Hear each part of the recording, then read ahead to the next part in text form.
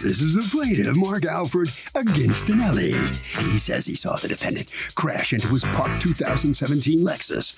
By the time he walked to the parking lot, the defendant bolted from the scene, so he called the cops. Once his insurance contacted the defendant, she denied ever being there. After getting fed up with the insurance company runaround, he decided to sue this lady on his own and is seeking the $2,374.33 he needs to repair his car.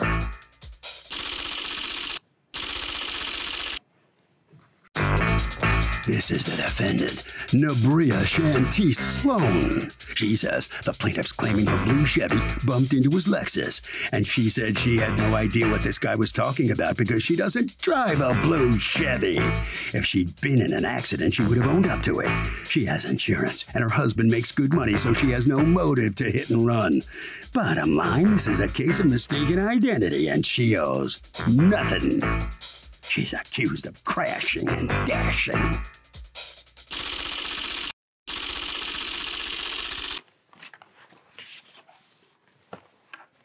All parties, please, are you ready?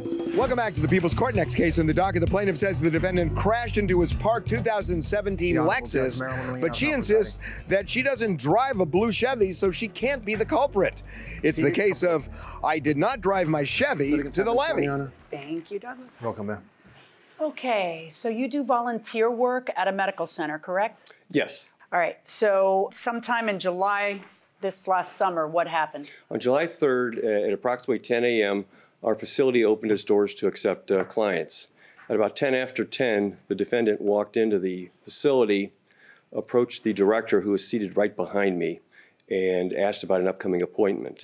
The director asked the defendant for her name. She did. The defendant gave her name, and then the director looked up all the information that needed about an upcoming appointment. The defendant then left the facility to go to her car. My office faces the parking lot. My desk faces the parking lot, a completely unobstructed view. I watched her walk across the parking lot, and the parking lot is very small. It only has 11 spaces. So we just opened up. There was only 3 cars in the parking lot. My car, the defendant's car, and another volunteer's car. I went back to work, and then I heard this loud, sudden crash. I look up, and I see a tan Pontiac had backed right into my Lexus. And I was shocked. I stood up to talk to the person, and without hesitation, she accelerated the car and flew out of that parking lot at a high rate of speed. I mean, I tried to run after her, and it was very intentional. Describe the car for me. It was a tan Pontiac is all I could see. I mean, now I have more information about it, but it was definitely a tan Pontiac. Is that what you told the insurance company? Yeah. Yes. Did you ever tell them it was a blue Ford? No. Did you ever tell them it was a blue anything? No, I didn't. I never. Did you ever give a different color? No. Were you there that day? No, ma'am. No, ma'am. You weren't there at all? No, I have records of when I went. I only went twice. And I went up there to get my information of when the last times I was there, and she pulled up my record, so. What day do you go in to find out when your appointment is? July 8th. It was on the 8th. That's the day of her appointment, Your Honor. Do you have your records? Yes. May I see them? Yes. Thank you, ma'am. I don't know when you walked in there, but there wouldn't be a record of it because you're only walking in to find out when your appointment is. Right, but So it wouldn't be July 8th when you're walking in to find out when your appointment is, because on July 8th they're writing out an ultrasound. But every time you go in, you have to sign like. Then show me that. Show me signed-in records that show your name of when you came in. That's all right, so what's he talking about here? Do you have any idea what he's talking about? No, actually, July 3rd, I didn't even know I was pregnant. I found out I was pregnant on the, like a couple of days later. July 3rd, I wasn't even there at the center, but well, when I first arrived, my husband had dropped me off. And the parking lot, he said it was only 3 people in the parking lot. This parking lot is full. It was a lot of people in the parking lot. So I'm not finna park all the way down there and then walk all the way back up here. So he dropped me off in the front and he went back to park and then he walked back up with me. And he said that I hit his car so hard and so loud and fled the scene. For one, I had insurance on my car. and I had my daughter in the car. Safety first. I don't care if it was my fault or whoever's fault it was. If I would have hit someone's vehicle, I would have stopped to make sure my baby was okay, for one. And for two, I would have noticed that I hit somebody's car because the crash would have been loud enough for me to be like, oh, snap, let me stop. I hit somebody's car. And I have pictures of the parking lot. Who was driving? I was driving when we left. My husband was driving when we pulled up. I'm going to show you a picture of the parking lot. According to you, go ahead and go over there. Go ahead and show me with your finger what you say it did. Well, there's my view, right clearly. I have a window right there. When I heard the crash, I saw the tan Pontiac impacted my car. That's the first time I saw it was right here. And then when I stood up, I heard the high acceleration of the vehicle, and she left so rapidly out of this way. All right, go ahead and go back. Now, according to you, he contacts your insurance company. Yes. What did the insurance company say to you? Well, they started giving me a first thing they said was, we do not show her vehicle as tan. The police report verifies that she has a registered tan Pontiac, and I saw a tan Pontiac. According to you, he told your insurance company it was a blue Ford? Yes. Do you have any evidence of that? My husband, he was when they called, because they kept calling me, and I'm like, do you have any paperwork to show me from your insurance company? Any of the No, his insurance called me. They just called me. Apparently, he goes to your house and takes pictures of your vehicle. Your vehicle's tan.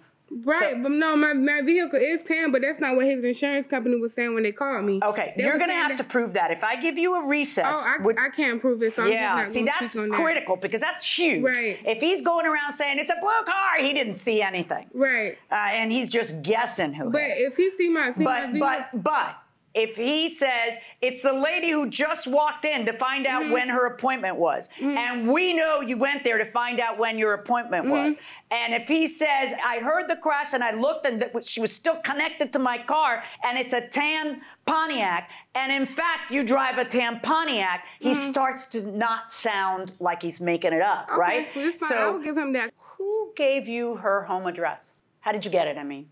It was in the police report. All right, and then you went by that home, correct? Yes. And you took some photographs? Yes. Okay. My insurance agent suggested it was a good idea. And if you'll notice, the damage matches perfectly. Just want to give you an idea. Okay, now there's her vehicle. That's her vehicle? Yeah, and I circled, if you notice the black smudge on her bumper, I have black smudge on my car. And that matches perfectly. Is this your car? Yeah, that's my car, the white one. And you'll Is notice, that the spot you park in? Yes, that's ironic. And here is the damage to your car. Yes, if you zoom in, you can see the black smudge. I took other pictures that were closer. But that's my view right there. That's what I saw. Right. Is this from your window? Yes, and that's the black smudge. Can I see the repair estimate? Yes. All right, let's talk about what we know and what we don't know.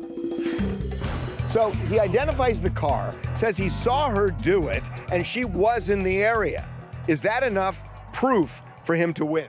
Seems like a lot of coincidences. It does indeed. Is it enough proof for him to win? Does he have any other witnesses? Nope. It was just him, but he says, I'm an eyewitness. I saw it. So it's her word against his word? Her word against his, but he identified the car, and she was there. Get back to me. No. That's not enough? No. No. How could you prove that he actually saw her? It's his word against. Yeah, but that's the case with any eyewitness, right? He's the witness for himself? Yeah. All right. All right. Going inside the courtroom. We know that something hit his car that morning. We know that because he immediately calls the police. We know that the something that hit his car is someone who was there between 10 when it opens and 10:28 when he places the call to the police officer. Okay. We know you were there. We know you were there because he happens to know that it was a day when you were walking in there to ask about when your appointment was. We know you say, no, the day I walked in to ask what my appointment was July 8th, but I know that's not true because that's a day where they were already writing scripts out for you, so I know that's not accurate. Your appointment was actually July 8th. So I know you were there beforehand. We know that he knows who it is because he's sitting there and he knows the one person who's been there.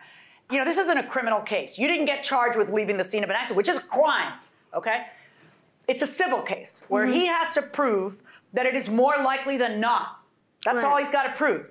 I'm asking you, if not you, then who? He's looking right out the window. That's where it is. He immediately calls the police. We know you were in there that day, and lo and behold, you drive a tan Pontiac. The damage on the corner of your car, it wasn't like a crash that would kill somebody, but it was a bump, and that costs money on a 2017 Lexus. Okay. It costs some cash. When you tell me my husband has a good job and I don't need to do that, I'm fully insured. Yeah, no one who leaves the scene of an accident necessarily has to, but when they do, they got to pay up. And there's a motive to do that, which is I don't feel like being in trouble paying a $500 deductible or whatever else people do. But I didn't know I hit his car because I would have stopped because, like I said, I had my baby. Maybe that's accurate. Maybe that's accurate. And maybe if you I didn't would've know. drove off- But I'm pretty sure you hit his car. Let's Okay, assume. well, $2,000 worth of damages from backing out like Do you hear me that. talking? I hear you. Do you hear me? That don't seem like $2,000 worth of damages backing out like that. I Really? didn't. You can't even back out that parking lot that fast to hit this man's car and cause $2,300 and something worth of damages. Now you sound like you hit and run. Okay, well, I know what I did and I didn't do. Even if we take away the tan Pontiac part, he's literally watching the car that just left. This He is an said office he that's heard it. He this didn't see big. it. And he immediately, this is not like he walked out at 5 o'clock in the afternoon and then looked for somebody to pin it on because he noticed damage to his car. I know this because I know when he called the police, it's right on the police report. It's 1028. All right? I find that it is more likely than not you. I find that the damage to the vehicle is a reasonable damage. And I find that you need to pay him $2,374.33. Okay. Good luck.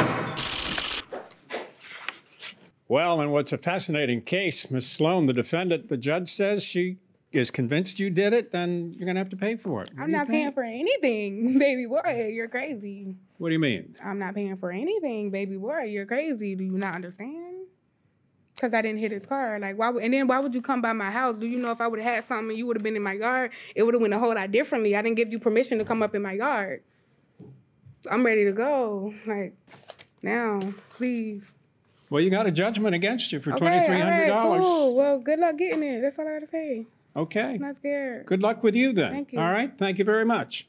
Well, Mr. Agostinelli, that's one of the issues in a small claims court. You may have to keep chasing her to get the money. Well, that was one of my concerns. I knew I was 100% accurate in what I saw, and 100% certain she was there and she did it. And I did not go on her property to take her vehicle, take pictures of her vehicle. I was across the street and zoomed in on, got all the damage. Her damage matched my damage perfectly. You really played detective here. Well, I had to. I knew I had to do my homework, or it was just my word against hers. Well, good for you. All right. Good luck. I hope you can. You got the judgment now. You got the power to go get the money from her. Okay. Good luck to you. Thank you. Thank you very much. Okay. Harvey? You know, I got to say, take pictures as soon as there is an impact, even through the window. That will make your case.